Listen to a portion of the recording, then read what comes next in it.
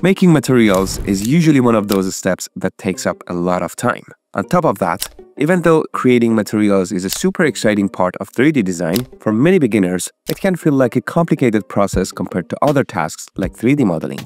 A lot of people struggle with it when they're just starting out. That's why in this episode, I'm going to show you a new method for making materials, one that makes the process way faster. And we'll use this technique to create the material for our 3D model in this episode, which is the rug. Okay, now don't forget, you can download the free practice file for this episode from the link in the description. Just grab it and let's get started. Unfortunately, I caught a cold, so my voice might sound a bit off in this episode. I just wanted to apologize for that, but the show must go on. So let's jump right in.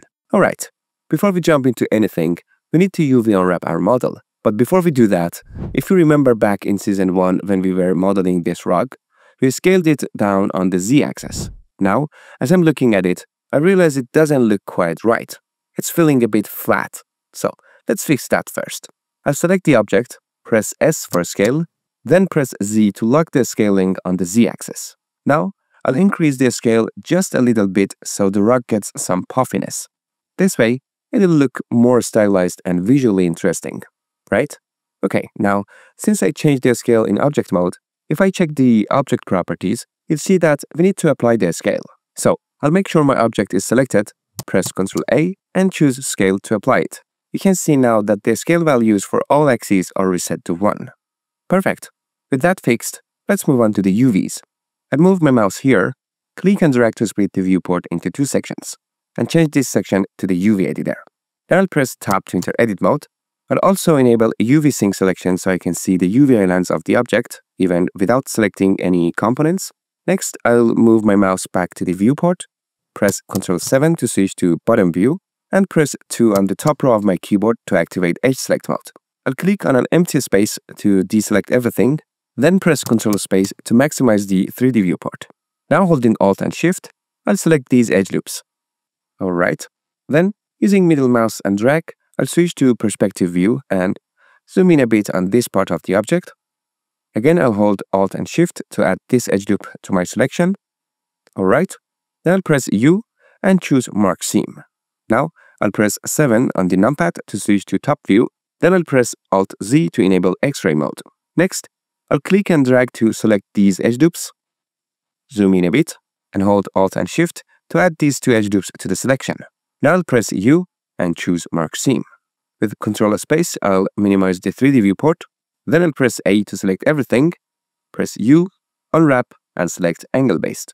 Alright, as you can see, each UV island needs to be straightened. So, I went ahead and straightened each one.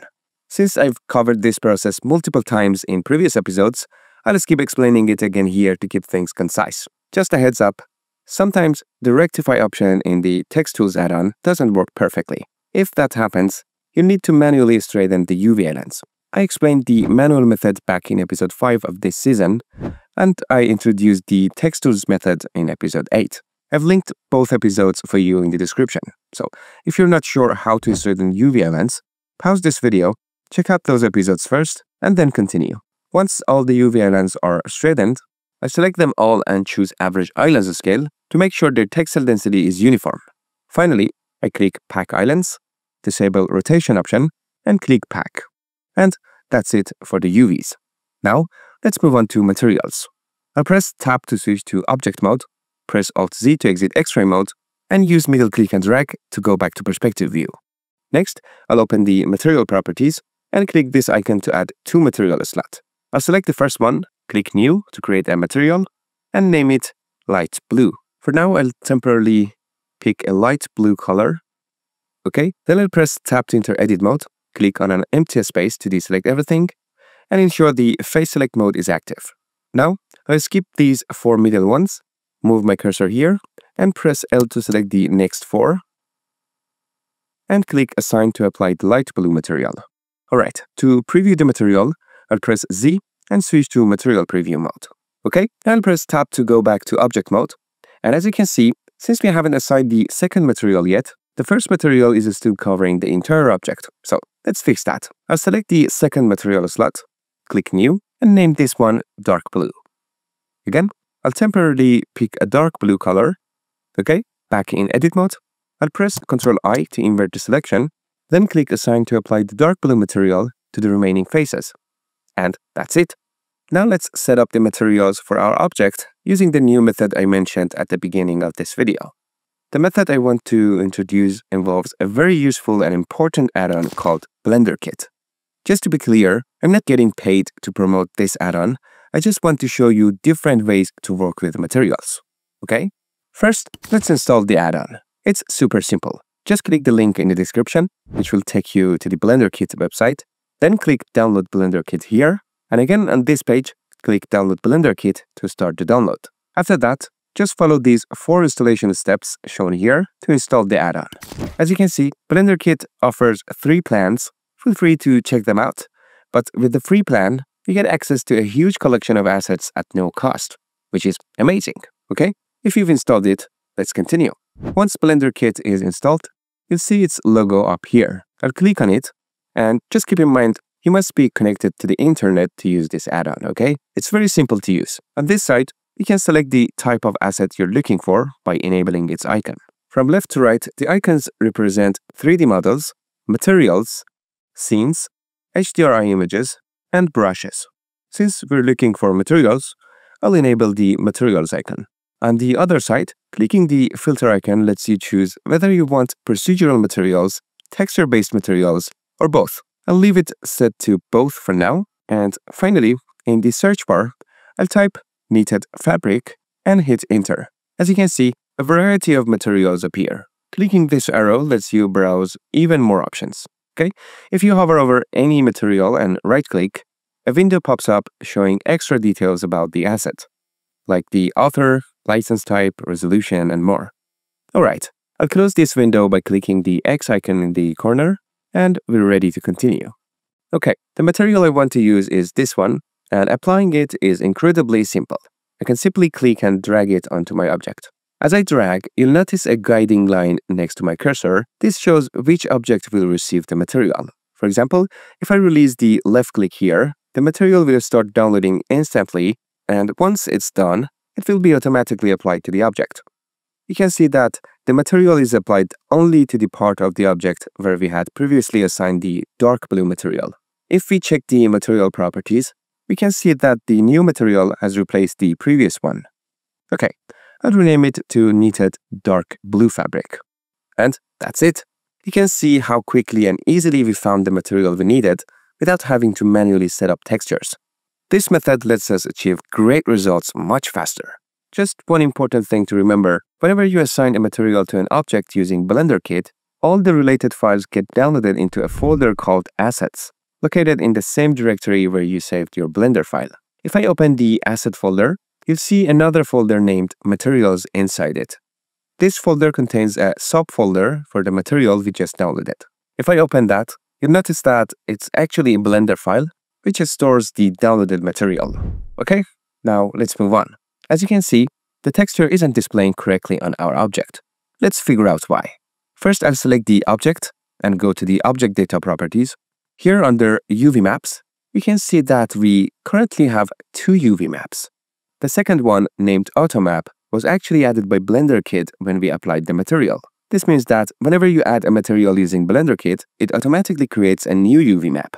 Since the camera icon is active next to the AutoMap, it indicates that Blender is currently using this UV map to preview the material. This means that what we see in the viewport is the result of the active UV map, the one with the active camera icon next to it. Now I'll press Tab to enter edit mode. Okay, since AutoMap is selected, we can see its UV layout in the UV editor. If I select the other UV map, we now see the UV layout that we originally created. So, clicking on either of these will show the UV islands of the selected UV map in the UV editor. Alright, so this UV map isn't the one we worked on. The correct one is this UV map. So, to make it active, I'll click on this icon, which tells Blender to use this UV island for material preview on the object. As you can see, the result is quite different. Okay, right now the texture scale is too large, so let's fix that. But before adjusting the scale, since we don't need the AutoMap UV, I'll select it and click on this icon to remove it. Okay, now I'll switch this panel to the shader editor And as you can see, BlenderKit has automatically set up the shader network for the material, making things much easier. So now we can just easily go ahead and modify the material as needed. For example, I'll press Shift-A, add a value node, and place it inside this frame. Then I'll connect it to the scale input of the mapping node and set the scale to 20. Okay, that looks much better. Next, let's tweak the color. I'll press Shift-A again, add a color ramp, and place it here. For the first color stop, I'll choose this color. And for the second one, I'll pick this color. Okay, I'll also move this one slightly to increase the contrast between the colors. And there we go. Now let's move on to the second material. I'll go to Material Properties, select the material, I'll click on this icon, and assign the same material we just worked on to this slot as well. Now, you'll notice a number 2 next to the material name. This means that the material is being used in 2 places and is linked. To separate them, I just simply click on 2, which will make this a unique material. Okay, the number disappears, and now I can rename it. And finally, in the shader editor, I'll quickly change the colors of these color stops. Okay, I'll also move this one a little bit to this side, and that looks good. Now let's take a look at the final result. I'll move my cursor here, scroll a bit, and enable Render Display Mode. Then I'll click this small arrow, disable Scene Lights and Scene Mode. Click here, and choose an HDRI image to light the scene. You can see how much better the material looks under proper lighting. Okay, let's preview it in Cycles. I'll go to Render Properties, switch the render engine to Cycles, and set the device to GPU compute for faster rendering. And here's the final result. You can see how quickly we applied materials using BlenderKit, making texturing much faster and easier. Alright, that's it for this episode. Hope you enjoyed it, and I'll see you in the next one.